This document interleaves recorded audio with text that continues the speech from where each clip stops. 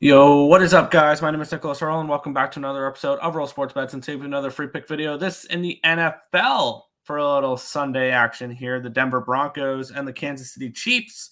The Chiefs, 8-point favorites in this game, total 41.5 in this spot. And the Denver Broncos have kind of been a little bit of a surprise in the NFL this year. They're 5-4. They're 6-3 ATS, 6-3 the over. They're 3-2 away from Denver. The Kansas City Chiefs, 8-0 straight up, 5-3 ATS, 4-4 over under, perfect 4-0 at Arrowhead so far this year. The Chiefs are coming in off of a 30-24 overtime win against the Tampa Bay Buccaneers. They're on Monday Night Football. They have won every single game this year, obviously 8-0. They haven't covered in back-to-back weeks, though. They were 8.5-point favorites against the Bucs. They were 8.5-point favorites against the Raiders. They're 8-point favorites here.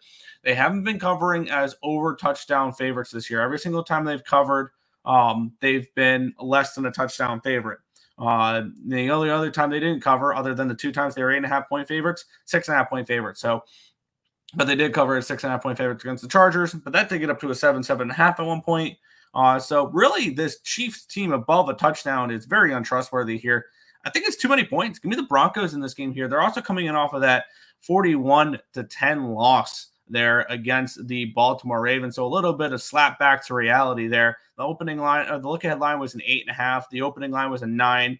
And we've seen 9s heavily juiced towards the Broncos. We're seeing more 9s juiced towards the Broncos like that for teaser protection because they don't want people teasing the Chiefs down to 2.